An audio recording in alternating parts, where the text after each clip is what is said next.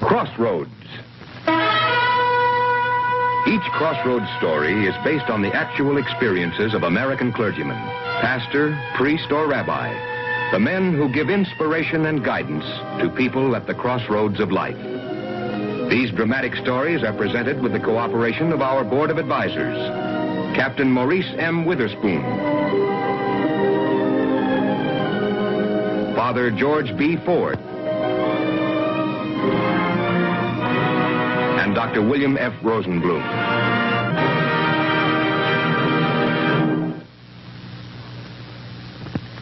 And now for our story.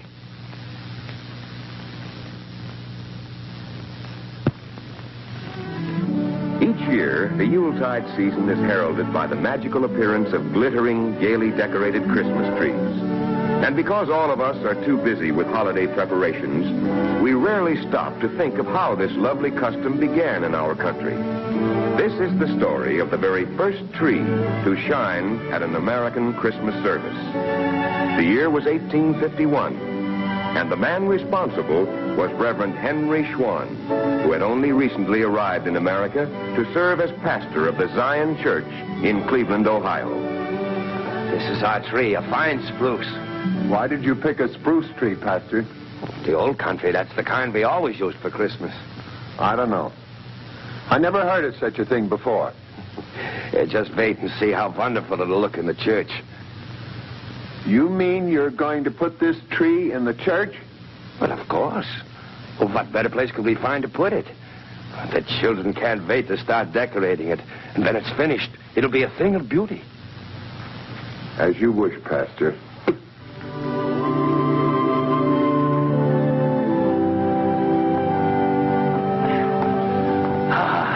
Beautiful tree, isn't it? If you like trees. It's here! A tree's here! Just as the pastor brought. Where, Pastor? Where did it come here? And from where? Where did it come from? From heaven, of course. Yes, children, it most certainly did. As all things on this earth come from heaven. Can we have a tree every Christmas? Why, of course, we'll have a tree every Christmas. But why haven't we ever had one before? I don't know, child. But this will be part of our holiday service in the Zion Church from now on. Why, a tree at Christmas is as important as the story of the Nativity itself, and as beautiful as the birth of our Lord. Can we put candles on it and everything? Well, we save the candles until the last. Then you come to the church on Christmas Eve to worship with your parents. But suppose our tree gets lonesome and wants to go back to heaven. Well, I doubt if that will happen, but just to make sure, let's all pray together in silence.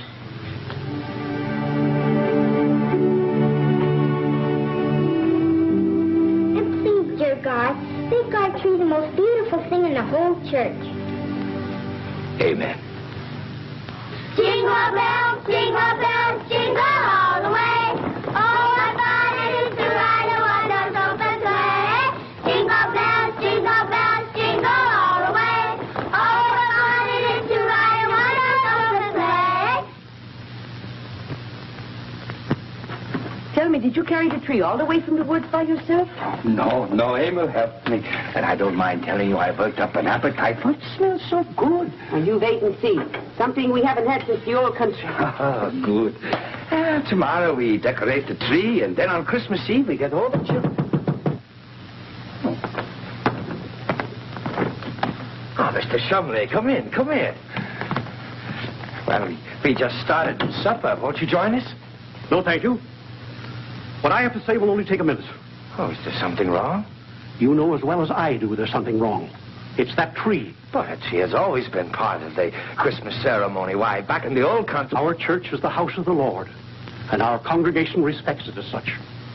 The service for the birth of our Savior is the most sacred time of the year. But it's also a time for joy and celebration. It's a time for piety and true religious feeling. Today our children dance in the shadow of the altar. Do you think that's proper and fitting? Is this what you intend to teach them, to hang baubles on a tree, to make a mockery of the very religion that our fathers and our forefathers fought to preserve? Oh, surely, Mr. Shumley, you don't think that I don't have to think. Mr. Perry, our sexton, saw it with his own eyes. But I'm sure the sexton misunderstood. He didn't misunderstand. any more than the rest of the people of this community will misunderstand. Let word of this story spread, and the people of Cleveland will think that the Zion Church is made up of some fanatical religious cult, worshipping false idols. Oh, Mr. Schumley, if you'll just allow me to explain... What is there to explain? There's been enough damage done already. Now, let's forget this nonsense and you get that tree out of the church. But I promised the children. They'll forget it. Never. They can't wait until Christmas Eve to see the tree decorated. And I won't disappoint them. You won't. Good night, Reverend Schwan.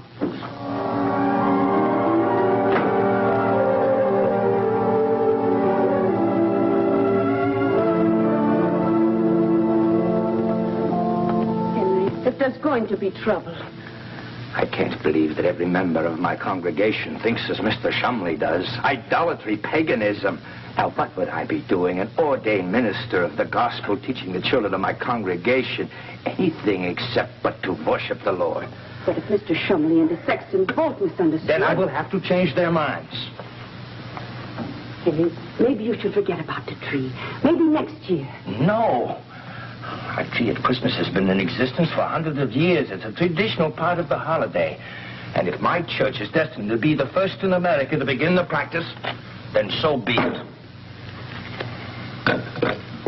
Henry, I'm frightened. Oh, Rachel. Rachel, surely you haven't lost faith. Everything is going to be all right. I know it is. This is going to be the finest Christmas ever.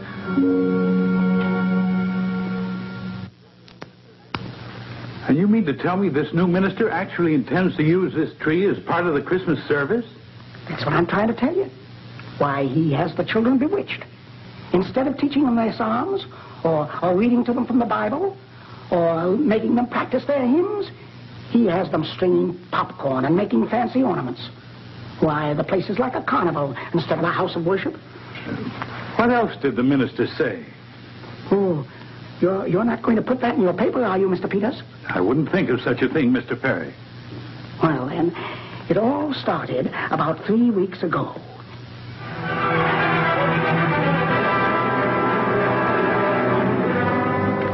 It's awful.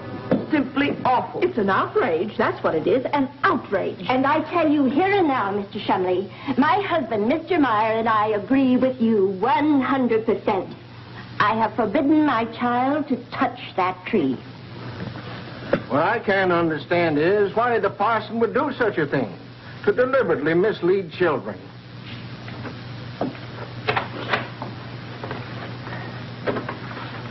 Good morning, ladies. Good morning. How are you today, Mr. Crims? All right. I knew this would happen, Mrs. Schwan. I knew it. Amos, can't they understand? The pastor just wants to make Christmas a happy holiday and to give the children something. He's giving them something, Mrs. Schwan. If he continues, he'll make heathens of them all. Himmel, you can't believe that. My son is more interested in this infernal tree than the Bible. If the pastor thought for one moment that... Yeah. I think it's pretty. Please, Henry, listen to me. I'm trying to, Rachel, but... Oh, there's a candle. Yes. Trying to listen to you, Rachel, but no matter what you and the others may say, theirs is the loudest voice. But don't you see the consequences? You cannot defy a whole congregation. I don't want to defy anybody. The story in the newspaper. Maybe they're right and you're wrong. This is a new country with new ideas. Please, forget it.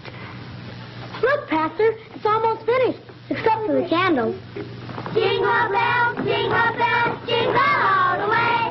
Oh, what fun it is to ride a one-horse open sleigh. Jingle bells. I can't, Rachel. I can't.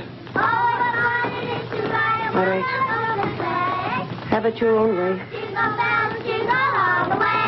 Oh, what fun it is to ride a one-horse open sleigh. Jingle bells, jingle all the way.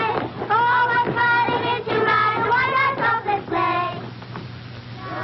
Silent night, holy night, all is calm, all is bright, round your virgin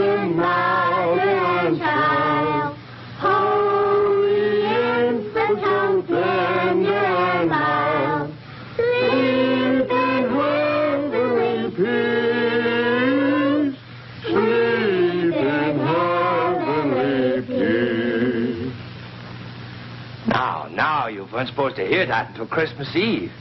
Charlie, I told you to stay away from that tree. Mr. Thomas, please. Papa, the pastor said... I don't care what the pastor said. You get away from here. Listen to me. Why, you said enough to them already. Just let me explain. The spruce tree is just a symbol of Christmas. Of heathenism, you mean? Go home, Eddie. No. You too, Nancy. You're now already. Go on quickly. But, Papa, the pastor said this tree was ours. And we love it. They're going to take it away. They're going to take it away. Please don't. This is not for you to decide. Now go on home.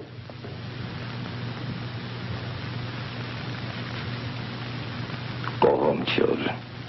Get your things. Yes, you do. Get your things.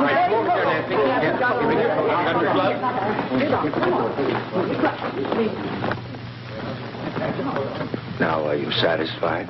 The only thing that will satisfy us, Pastor, is to get rid of this once and for all. And if I refuse? Then you leave us no choice but to ask for your resignation. Oh, you don't mean that. Every word of it. And the congregation and every person in Cleveland agrees. But this is my first church. My first Christmas in America. I've been looking forward to it ever since the first day we came here.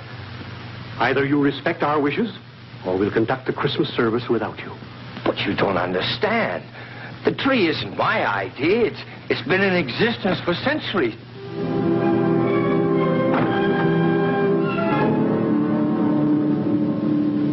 What are you trying to tell me, Rachel? That simply that if the tree is going to cause dissension and ill will, its very purpose will be destroyed. But didn't we always have a tree in the church in the old country? And did that make heathens out of us? You have got to forget about the old country. But that's one of the main reasons why the Zion Church brought us here. Because they had respect for my religious training and because they wanted to combine the best of the new and the old. You want me to give it up? No. Perhaps it is better to resign. Maybe we should go away from here to Canada. Your brother John might find a place for us. No. No, John has his own church, and I intend to keep mine. And I will. I don't know how, but I will.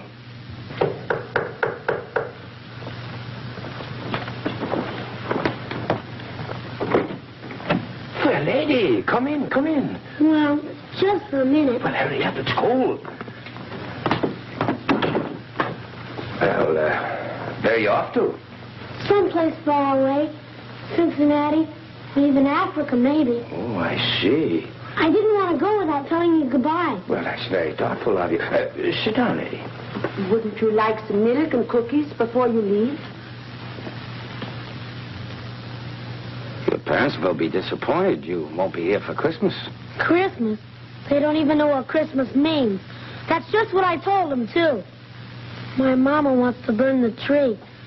I heard her say so. I'm not very hungry, so I guess maybe I just ought to start. Well, you've got time for one cookie.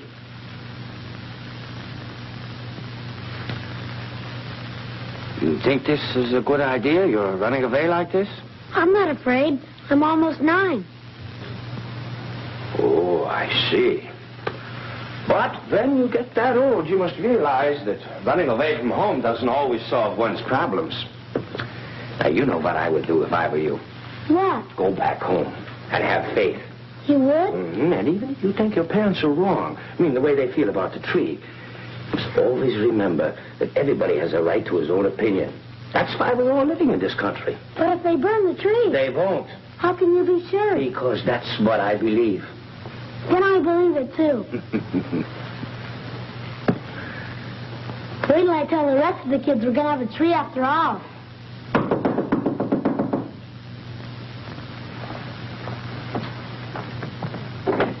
Hi, Mrs. Schmidt. I thought so. Running away, were you? Just wait till your father hears about this. But, Mom... No back talk. You wait from the outside. But This instant. My own son. Ready to run away from home, and you encourage him. Mrs. Schmidt, if you just calm down for a Calm moment. down. It's intolerable, that's what it is. Do you think this would have happened if you hadn't filled those children with your silly ideas? Turning them into agnostics? Helping them to defy their parents? But Eddie isn't running away. Believe me, he isn't. In fact, I just got through telling him what? More nonsense about that tree? Well, I told him. Just as I thought. You'll regret this. Oh, believe me, you'll regret it. Why, Mrs. Schmidt, believe...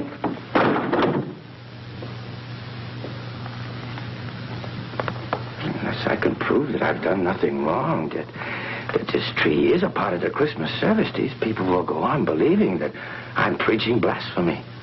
But if they don't believe their own minister, oh, they just must believe us. We are both Americans, too. Yeah, Rachel. We are Americans, too. But I know we had candles in this store. A whole carton of them. I've been looking everywhere, Mr. Shumley. Well, they got to be here. I carried them in myself. Keep looking. I've been doing that for the last hour. Are you sure you didn't sell them? I'm positive. You told me not to sell the children any for the Christmas tree. Don't mention that piece of shrubbery in here. Of course. I know what happened. Somebody stole those candles. Don't look at me, Mr. Shumley. Well, if you didn't take them, who did? It's someone who knew they were here. Someone who wanted them for a definite reason. Charlie, of course. But not your own son. Oh, after listening to that minister, there's no telling what he might do.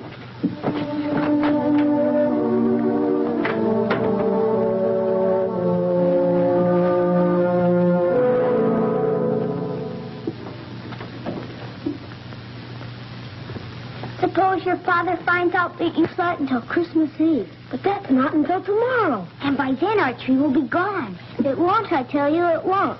The pastor promised. Charlie! The door.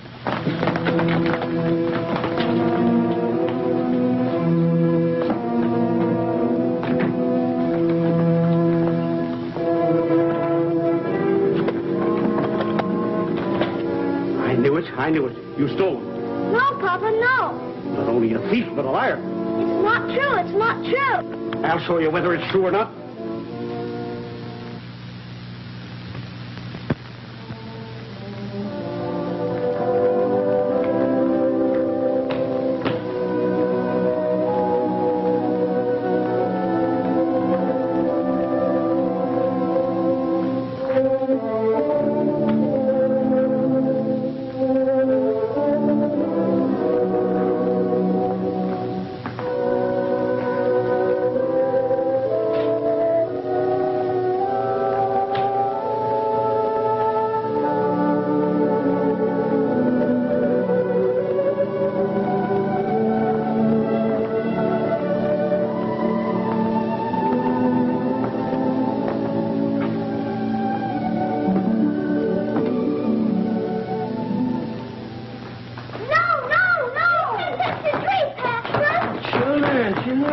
Supposed to be here. Jid anyhow. To look at the tree. You promised. You promised. Yes, I know I did. And there isn't anything in the world I'd rather keep, but I can't.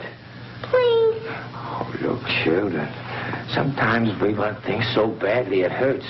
You want the tree, and so do I. But I also want to stay on here as your minister. You're not going to run away, are you? You said you believed.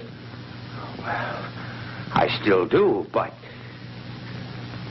Oh, look, children, you run on home, will you? And I take down the tree. And now, children, come on now. Come on, you go on home. I'm going to stay. Yeah, Oh, what's going on here? Who's there? Henry? Sean. Sean, my own brother. Henry. But you were supposed to be in Canada. What are you doing here? Oh, I've come down to help you celebrate your first Christmas service, of course. Oh, but of your church. Oh, I have an assistant now. Oh. We're not having Christmas here. Not having Christmas? Well, what kind of talk is that? What's going on here? Why are these children so unhappy?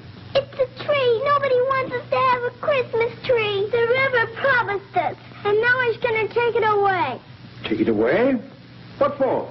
Well, I don't know, John. It's my fault. They just don't have Christmas trees here in America. Oh, I've never heard such nonsense in all my life. Everybody should have a Christmas tree. Well, you don't understand. The whole congregation's against me. Then you must convince them that they're wrong. Oh, I've tried. Oh, how I've tried, John, but But I've just got to take it down. No, you'll do nothing of the sort. The pastor promised we could light our candles on Christmas Eve. And he'll keep his promise. Come on, put your candles on the tree and light them. Sean, I'm so glad to see you. You've always been so big and strong, but this is one mess you won't be able to pull me out of. Do not go any further with those candles. Despite everything that's happened, you still insist on having your own way. The way of the Lord, Mr. Shumway. To teach children to transgress? To put stolen candles on a spruce tree? We didn't steal them. We paid for them. I left the money on the counter. That's right, Mr. Shumway. I found it myself. I didn't know where it came from. It doesn't matter. Overnight, they've learned to lie and disobey. And that's just the way they grow up. You're wrong, Mr. Shumway. Completely wrong. I'll show you how wrong I am. Come on, give me a hand. Have any of you the slightest idea what you're talking about? We heard you were in town, Pastor. Now, if you don't like it here, you can go back to Canada or Europe or wherever you came from. I came here to spend Christmas with my brother and his congregation. And that's just what I intend to do. And you'll celebrate it without a tree? Now, just a moment, all of you. Christmas trees are as old as Jesus himself. My brother knows that just as well as I do. And if in the panic and confusion of these troublesome days he's forgotten, then I'll tell you myself how it all began. There's been too much talk already. With my own eyes, I've seen the story, written into the sacred books of a Sicilian monastery. The story has been handed down through the ages, kept alive, perhaps, for just such a night as this. A night that began 1,851 years ago in a little town called Bethlehem, the holy night when our Lord was born. All creatures came to worship in Bethlehem, and the trees did, too. But none of the trees came so far as the least among them, a small cedar. It was weary. It could hardly stand. But the stars took pity on it. And lo, a rain of them fell from heaven, and the bright Christmas star lighted in the top of the cedar and all the rest on its branches. And the child in the manger saw the cedar and blessed it with a smile.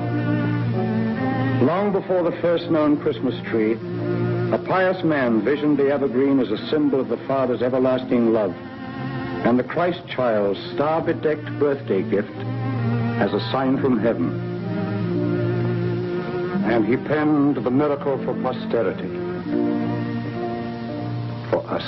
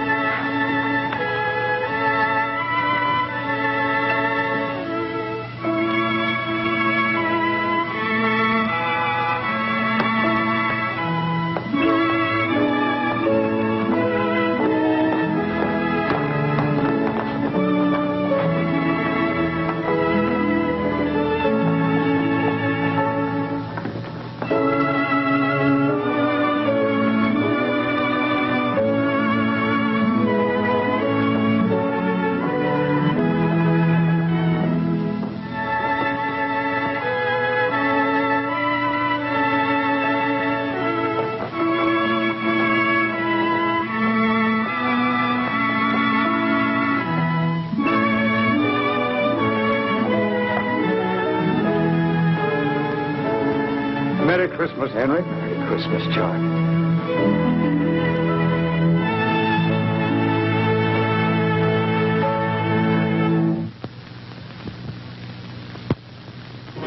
Stories for Crossroads are selected by our Board of Advisors, Captain Maurice M. Witherspoon, Father George B. Ford, and Dr. William F. Rosenblum.